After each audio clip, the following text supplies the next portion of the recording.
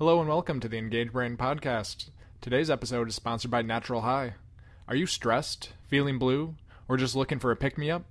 Well, try nature's homebrewed heroin or morphine. They're endorphins. But aren't those illegal, you ask? No, your body makes them. That's why they're endogenous opioids. So you don't have to worry about the DEA or local police knocking down your door while you're getting this high. But wait, what is the product if your body's naturally creating these things? Well, the product is running.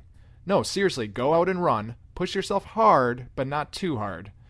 Endorphins are the painkillers produced in response to physical discomfort. But I'm not just talking about getting high on just one drug. I'm talking about getting high through running on two drugs. That's right, endocannabinoids, the body's natural THC analog, or marijuana, is produced in response to stress, but that's opposed to pain, the stronger endorphin activator. So on a run, when you can't differentiate between physical stress and discomfort, that means the same mechanism that triggers endorphins, running, can also trigger the production of endocannabinoids.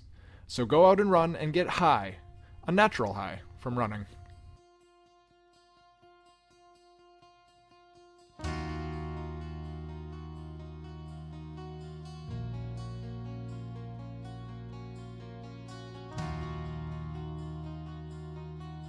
I don't think I could write this introduction any better than Aleisha Fetters in her article in Runner's World, How to Achieve a Runner's High. So I'm going to read the first couple paragraphs from her article, How to Achieve a Runner's High, to introduce the show for today. Sometimes we get it, sometimes we don't, but we always want it, and more of it. It's a runner's high, and when we're lucky enough to tap into it, our runs feel easy, exhilarating, even euphoric. But we aren't always that lucky, are we? Recently, researchers studied how the brain responds to running and found that the ability to get high while logging miles might be hardwired within us. Years ago, our ancestors' survival likely depended on chasing down food. The desire to live was possibly their motivation to run and run fast, and the feel-good brain chemicals released when they did so may have helped them achieve the speed and distances required, says David A. Raichlen, Ph.D., an associate professor of anthropology at the University of Arizona. The runner's high may have even served, and serves today, as a natural painkiller, masking tired legs and blistered feet, he says. Even though you no longer have to chase down your dinner, learning how a happy brain reactions are sparked may help you achieve the runner's high more often. And so now, pulling out from that beginning of the article, How to Achieve a Runner's High from Aleisha Fetters, what neurochemicals actually contribute to the runner's high is up for debate. So today I sit down with Katie Rose Sullivan to discuss the neural mechanisms thought to underlie the runner's high.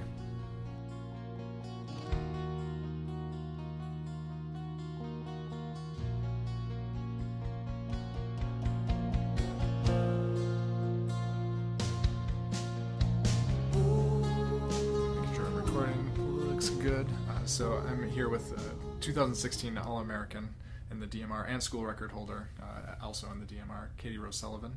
And we're talking about my favorite topics, running and the brain. And I'd like to hear what got you interested in running. Interested in running? Yeah, and then we'll come back to the brain. Okay. I played soccer for most of growing up, and I was the slowest one. Slowest one on the field. And my dad was like, "Oh, you want to do this in college? You got to try out for track. Gotta do it." So I bit the bullet, went out for winter track, sent us out for one run. It was around the block run. Came around, coaches checked their stopwatch, was like, "Oh, what happened?" I was like, "Oh, I finished the run." They're like, "No, what happened? Where'd you go?" And I was like, "No, I did the route." And they're like, "No way you did it in that time." But I was like, "I get it, yeah." So then one thing led to the other. Now we're here running for Haverford. All right, so then jumping from running, what is your interest in the brain? Yeah, so this report was on the endogenous opioid hypothesis and the endocannabinoid process, or hypothesis for what is the neurological underpinnings of the runner's high, or the experience that you have after a particularly hard run or race that kind of gives you that elated and euphoric feeling of wow, I just ran, it felt good, I want to run again, which some people don't get, but yeah. Yeah, I think I fall into that not getting category, because as I was reading your infographic, I was like, none of that seems to make sense to me. Yeah, so it's characterized of feelings of reduced anxiety, increased like levels of sedation after run, kind of like decrease in like pain reception, and this kind of like general euphoric feeling, which creates like a real issue with research because it's so subjective. It's like, yeah. How can you get mice to display euphoria? Right. That's what they're struggling with. Yeah. And so that it's created this contention between two competing hypotheses. Yeah. And your exploration was kind of trying to see maybe one was better than the other? Yeah, so a lot of that is like pitting those two hypotheses against each other, and I would like to come out and say like, oh, like my research and like what I've read and like it clearly is this hypothesis, but I just can't, because it's like there's so many small nuances that it's more effective to look at this issue as coming from both sides, and that one system will make up for the faults of the other possibly, and that they just have to kind of meld together to complete this process. It just can't be simplified to one neurotransmitter, one hypothesis, this kind of reductionist process. But yeah, and do you think that there is a way, so you said that with mice, how do we know that a mice is experiencing euphoria? Yeah. Is there a way through like their wanting to run more that we can kind of infer that it was a pleasurable experience? Yeah, so they do some research, particularly in mice, where they kind of have operational definitions for reduced anxiety or elevated sedation, and then the last one, anxiety, sedation, and like exhaustion or like pain reception. Pains, yeah. And they will make operational definitions for those, and if they can get the mice to all display those, they can almost kind of like grandfather in this euphoric feeling, and that they would continue to run after. But my research does outline like very interesting like ways that we have created like little tests on the mice to show like, oh, they have reduced anxiety or increased sedation and reduced levels of pain. So yeah, and how about in humans? Is there kind of an anecdotal tell of how we can induce? So they do have those tests, like analog tests, to test how like much your moods will change through days that you don't exercise on, or days after. They like subjected these guys to like 2-hour runs, and I'm like, okay. Oh my god, like, you ran for 2 hours. Like some of these, like if you look back on like what the requirements were to be in these examinations, I was like, there's no way this guy could run 2 hours. Yeah. But they had these usually male college or like college to middle-aged men do these runs, and they would fill out forms and kind of a lot of self-report. One of the hypotheses for the opioid hypothesis kind of rests on this idea that a lot socially we have this idea like, oh, our endorphins keep us running. But as you kind of look at more of the process of like what endorphins do and how they do it in the body, like we can never definitively say that they affect the central nervous system because they can't cross the blood-brain barrier.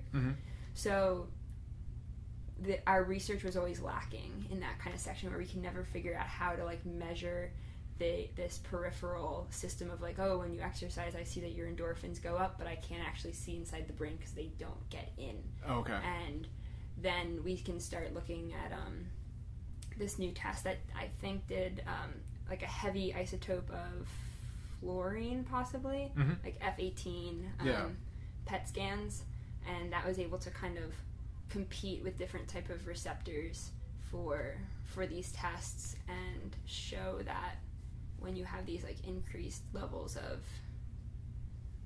endorphins, it's competing with the receptors for it, which was one of the first tests that we could show that, oh, they're getting into the brain, or though it has an effect on the central nervous system. And that's like what you can observe in a human, and then bring that back to the analog tests and compare them when you have those two like pieces of information together. Yeah, and do you think that this kind of like euphoric feeling or this runner's high has any explanation for this high incidence of former drug addicts, in particular opioid addicts, in kind of like ultramarathoners? I brought this up with Dylan as well. So you're saying do I think that whether or not we can access this opioid system through running, that could have an effect on the performance based on like in some kind of addictive way. Yeah. Yes, I would say that there's similarities between, because both of these theories, the opioid and the endocannabinoid theory, like kind of like you can trace it back to different types of drugs or exogenous versions of the chemicals, different like chemicals that have some illicit like uses in our society. And if we're hijacking those systems, I think that it's possible that you can get to like a point where you're saying, oh, this person is like moderately addicted or could show signs of addiction. One of the people that like are really gung-ho about the endocannabinoid hypothesis will like often like cite like, oh, like in tests where we do on addicts where we're inducing something through the opioid hypothesis channel or system in the human body, just mild stimulation of these receptors will produce like gastrointestinal issues and pinpoint pupils and like all this stuff that you don't exactly see once you like finish running or in like heavy marathoners or runners. So there must be also a way for the body to kind of regulate that, and that's like my own opinion, that there has to be some type of like evolutionary mediator between the two. Is like, oh, running is a natural process because we have evolved to do so, and people think that our running capabilities, our sweating capabilities are like one of the things that have gotten us here today in society. So the boom of barefoot running was kind of the savannah long distance prey theory that we basically ran animals to death. So and in a sense, like, it's interesting because there is an evolutionary adaptation for having this kind of like elated feeling at the end of a run, and that's to be like, wow, that was kind of nice, like maybe I'll do it again tomorrow. So then that's how we like probably started to gather food, and that gave us strength to like carry on like day after day, like, oh, this is an activity that benefits us in some way. So it was selected for possibly over evolutionary time, but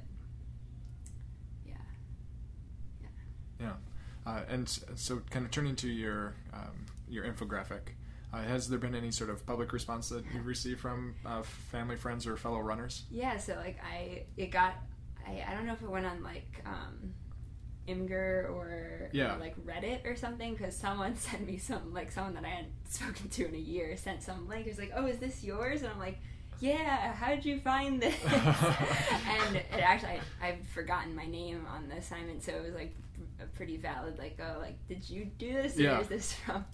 So yeah, I guess like some people, if they looked really hard enough or stumbled across it, they found out, and it was kind of interesting to hear. Cool. From people. I tweeted it at the track and field coaches.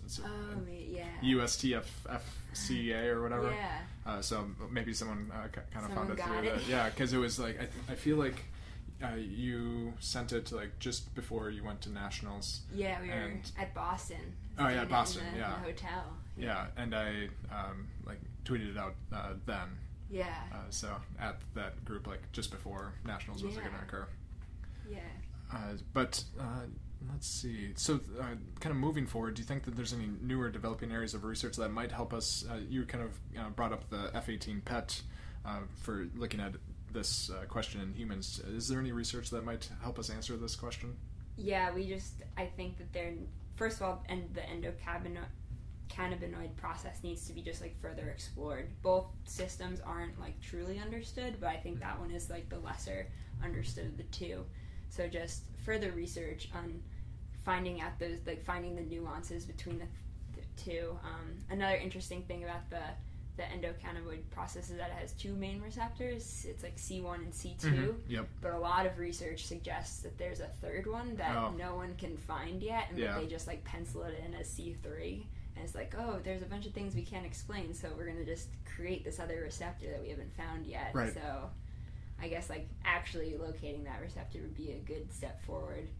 And still like looking at how we solve the issue between like endorphins getting the blood level of endorphins raising in the peripheral nervous system, but like not being able to affect the central nervous system, or maybe it can get across the blood-brain barrier and we just don't know how or what or how it affects that process. So more clarity on that issue would be good too. So those people that are really gung-ho about the endocannabinoid system keep like pointing at that and saying like that's the fault in the opioid hypothesis theory. So yeah, and do you think having this better understanding about your nervous system's response to running is changing you as a runner at all? Changing me as a well, a lot of the working on this project I've done like before meet, so I guess it's been a good like pre-meet amp up. So I was like getting the right mindset. Yeah, reading the biological underpinnings of what I'm about to do. It's like really amped me up for Boston and then for nationals. But I think so. I like to like break down that process and think about like what I'm actually doing, and it's like gotta think about something on those 12-mile runs. Right. Gotta keep you from going crazy somehow. Yeah, I feel like most of the time when I reach the 2-hour barrier, all I start thinking about is what I'm going to eat when I get back. Yeah. Not so much like the euphoria of being out there running. I think it is a euphoric process. I think so. I think this brings a new importance to it. Mm-hmm. All right. So as we kind of wrap up here and get you out to running, what do you have anything that you'd like to promote or talk about? I would like to promote just like the support for the women's Haverford women's track and field team and our men's team as well. I think that the two programs are incredible and the coaches are incredible. I couldn't be happier running here. And the science and the researchers that kind of figure out these issues for us so that we could sit at the end of our long run and think like, oh yeah, that's happening in my brain right now. Yeah. I mean, yeah. And we have a brand new, beautiful track. Yes. And it will be great to, hopefully in the next 2 years, maybe host a conference sometime. Yeah, we do have, I believe we're penciled in for cross-country conferences next year. Okay. So, little ways away, but... Yeah, and I don't think there's anything more fun than being at a track meet on a beautiful spring day. Yeah, it's beautiful. All right, so I think we'll both get out to our runs now. So thank you so much for coming in. Thank you.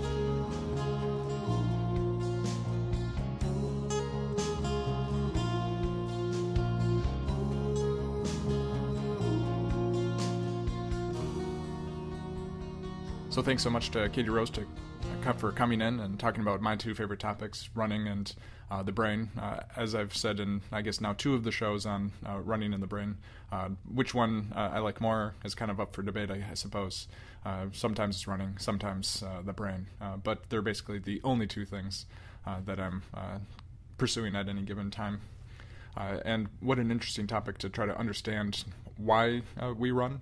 Is it because we have this evolutionary advantage for chasing down our food or running away from predators that we've developed a neural mechanism to make us enjoy running? I certainly enjoy running, but I hope it's more than just feel-good brain chemicals telling me to like running. And seeing this debate is another great example of science. 2 areas that seem to have lots of evidence on both sides. Is it one or the other? Well, it's probably most likely both. But it's fun to see everyone try to talk about which one it is, as if it's not more than one possible mechanism.